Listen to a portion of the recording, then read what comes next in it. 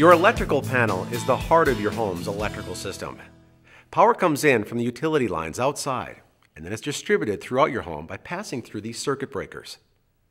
When a circuit breaker trips, it's acting as a safety device to protect your electrical panel from an electrical overload. Electrical overloads could cause damage to appliances and ultimately result in a fire. What creates an electrical overload? Well, the most likely reason is that you have too much plugged in to one outlet. If a circuit breaker trips, try to reset it by turning it to the off position and then back to the on position.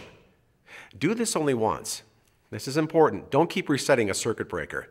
If it trips again, it's trying to tell you there's a problem with that line and it needs to be fixed. In rare circumstances, a circuit breaker will malfunction and not trip immediately or at all. Warning signs include warm outlets, a buzzing sound from your electrical panel, flickering lights, or even a burning smell. Call a licensed electrician immediately, as a fire is a possibility. If you have questions about tripping circuits or would like to schedule an appointment, give us a call. We'll be happy to help you out.